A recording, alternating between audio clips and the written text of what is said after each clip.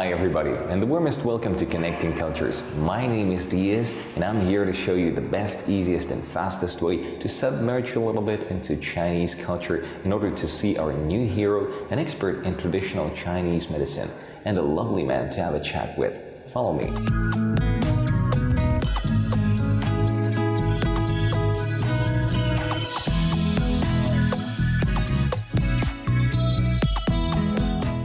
Dr. Zhang has been working in medicine for many years and is passionate about his business to this day. In his opinion, traditional Chinese medicine is not only acupuncture. These are herbs, proper nutrition, physical activity, and more. Chinese doctors should first of all have excellent health himself, leading a healthy lifestyle, not having bad habits, and being a positive person. Everything in the complex is important. And also, says Zhang Sui, it is necessary to smile, and preferably in the morning.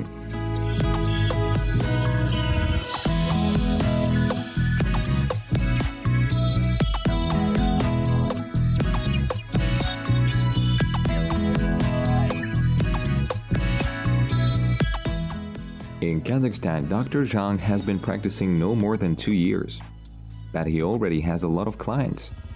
Doctor says it is not about him, but about the fact that people believe in ancient traditions of medicine.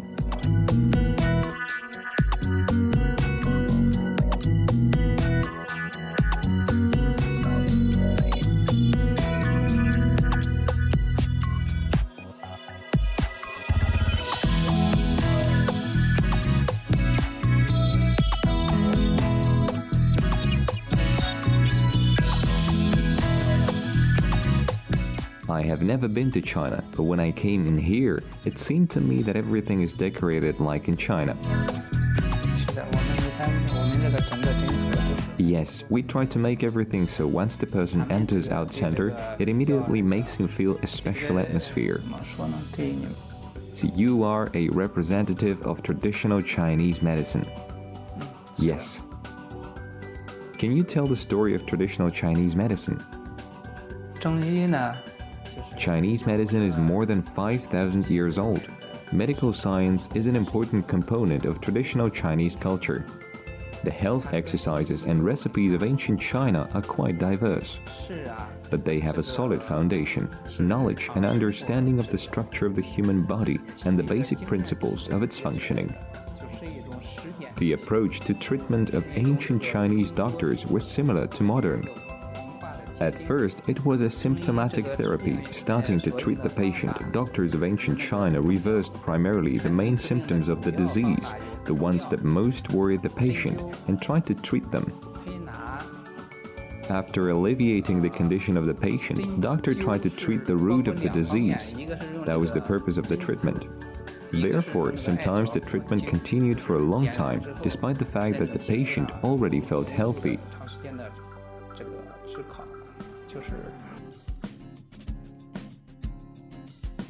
Today, traditional Chinese medicine is common in many countries of the world.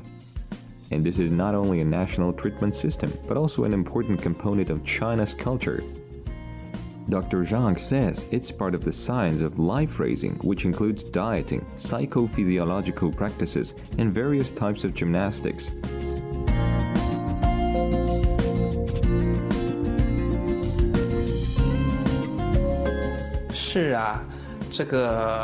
Chinese medicine is not just a set of knowledge, it's a combination of medicine and philosophy. It's a special view of the world. And when you come to such center, it is important to feel whether you want to be treated here or not. And it is also very important to choose a clinic in which all traditions of Chinese medicine are fully respected. Everything is important here without an exception. For a follower of traditional Chinese medicine, man is a small world. And affecting on one point or certain organ can trigger a whole cascade of reaction, which can, depending on a doctor's qualification, either harm or, on the contrary, lead to rapid recovery and recovery of the several diseases at once.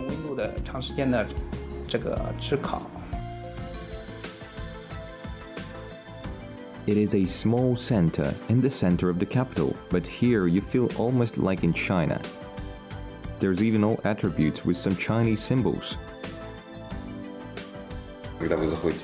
When you enter the house to an ordinary Chinese, is the house decorated with a tail of peacock to attract luck? Yes, of course, many people have it. In each house there's something related to the peacock. According to the Feng Shui, peacock is a symbol of beauty, joy and immortality, and because of an interesting color of peacock's tail, that bird is considered a symbol of wisdom. Besides, the same meaning has carried by the image of the peacock and its feather. Chinese believe that seeing a peacock with an opened feather is a sign of great luck, so you can often see this kind of interiors in the houses of the Chinese. And this is another symbol, peony. If you ask Chinese what flower is the king of the plant kingdom, he will immediately point to the peony, the symbol of the heavenly empire, the royal flower, the embodiment of wealth and fine luxury. A lot of attention was paid to the peon by the masters of Feng Shui, who believed that this flower attracts luck and love, as well as symbolizes everything good in the life of human. But most importantly, the peonies have the power of healing. Everything in our country is very symbolic. See, there's a peacock on the vase too. These are pictures with a meaning. I would like to ask, why boys have this kind of haircut? Well, it is just a style, there is no meaning in it.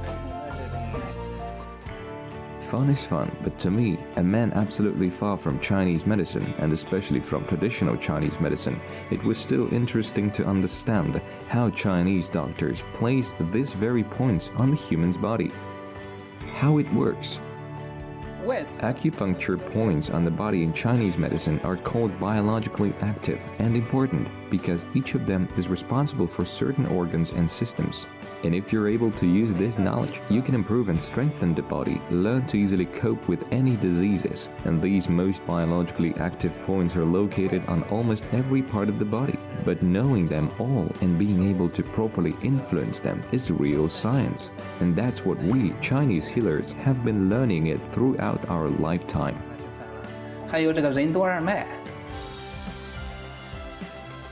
But Chinese healers make a diagnosis after taking pulse rate. And there are special points here too.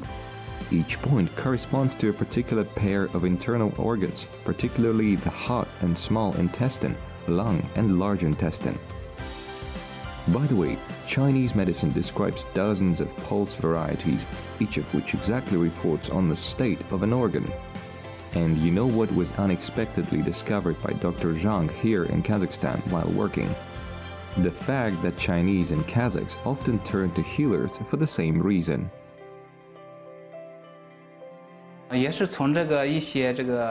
The similarity of China and Kazakhstan is daily habits, which are the sedentary job and late sleep. Few people go to bed before midnight, and that's a bad habit. It's harmful to health. First of all, it negatively affects liver and kidney work, because at night these organs are simply obliged to rest and recover. And the first symptoms are dizziness and irritation.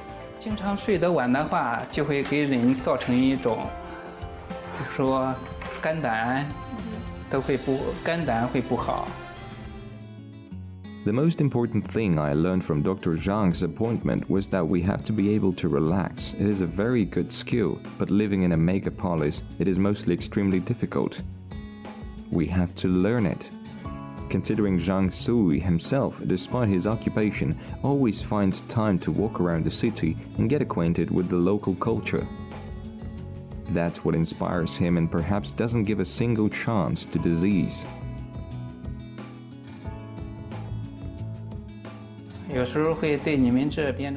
I work from Monday to Saturday. On Sunday, I certainly go for a walk, visit museums, theaters, exhibitions. Recently, I went to the mosque. Sometimes I just go to the park, even for half an hour. Even if it's cloudy weather, I walk and breathe air. You have very clean air, it's just magical. Even when I walk alone and it happens that I am lost, people always kindly and patiently explain me direction.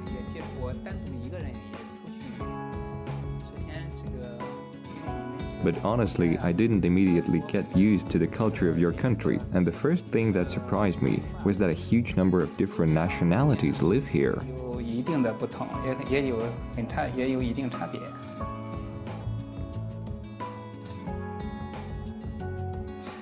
这个人这个文化思想方面啊是也有。I decided to move to Kazakhstan 2 years ago when I worked in Shanghai. There I met Kazakhs who studied or stayed in China on business. They told me about Kazakhstan, which I didn't know about before I met them. Then I began to study myself and learned that our countries are neighbors and we cooperate in many spheres. And most importantly, talking to Kazakhs in China, I immediately drew attention to the fact that it is a very friendly, easygoing and positive people. I began seriously to think about coming and how I can be useful and realized that I can continue my medical practice. 玩过，就是说单独的跟你们国家人接触过，像找不到路了，向他们咨询，他们都会很耐心、热情的帮助我。Considering the fact that Dr. Zhang likes to walk and study the city in his spare time, we invited him to ride a tourist bus around our capital. And having set our minds on positive mood, we did not pay attention to rainy weather and the absence of an interpreter from Chinese to the language we understand.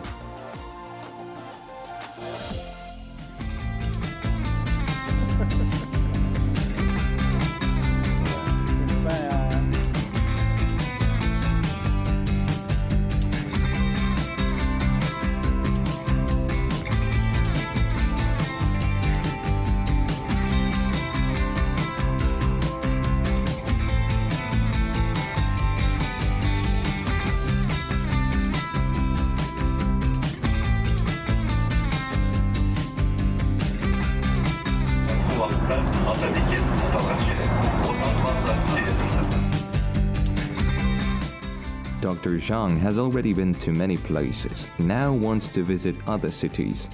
He's only seen them on TV so far.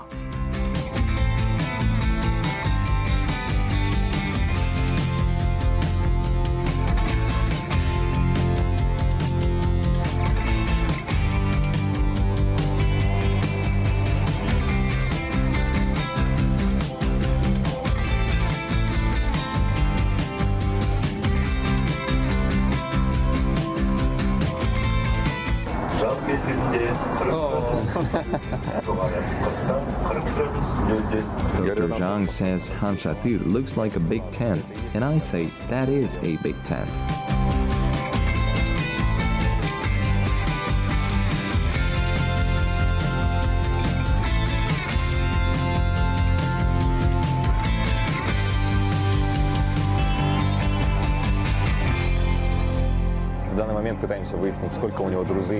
Trying to figure out how many Chinese friends he has or those who speak Chinese.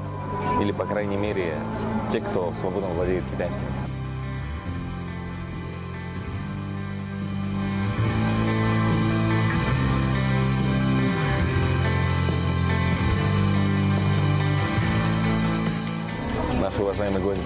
Our secret guest says that works both in a bank and an embassy, and it can be assumed that there are people who speak Chinese. The most important thing, it's not boring. Самое главное, не скучно.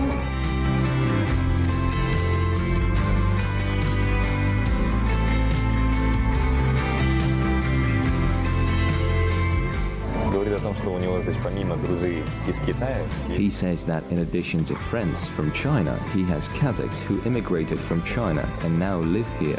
They are quite close and they keep in touch. Dr. Zhang was very grateful for the bus walk around the city. He says he's got an impressive charge of energy for the week ahead. And we also got valuable advice on how to be healthy. The master suggested that it is necessary to think positively and move more. So onwards and upwards.